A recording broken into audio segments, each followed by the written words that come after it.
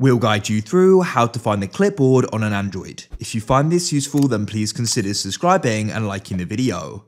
This is really convenient because when you go and copy something, it's then put onto the clipboard.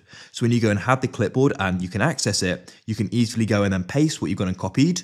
What I think is really convenient as well is, let's say you go and copy something that then goes and means you can't go and access that last thing you copied to go and paste it. But in the clipboard, you can go through your history, so you can still go and see it, and you can go and paste it from there as well. So it allows you to go and basically paste multiple things from your clipboard, which I think is really convenient. So to go and get started with this, you need to go somewhere where you can go and use the keyboard on your phone, or that's the Notes app, a web browser, it doesn't matter, just somewhere where your keyboard will go and open up. So in this case, I'll go and open up Chrome. Now what I'll do here is I can go and tap on the search bar like this. Now, what you're going to go and find is that if you've got anything typed at the top here, you may go and have the auto suggestion or autocorrect. So what you'll need to do is you'll need to go and tap on the options button in the top left of the keyboard, and then you'll go and see this screen here. And what we need to go and locate is the clipboard looking icon. It goes and looks like this at the top. It may be slightly different for you though, but go and locate it. And then what you can do is go and tap on it and it'll go and open up the clipboard.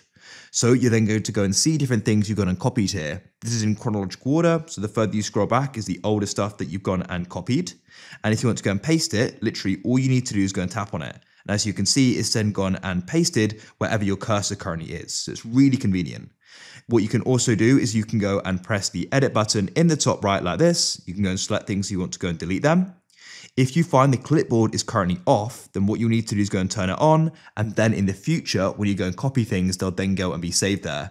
But if it's turned off, it won't have gone and saved it. So you can go and toggle it on and off at the top here, like so. I like to go and have it on though.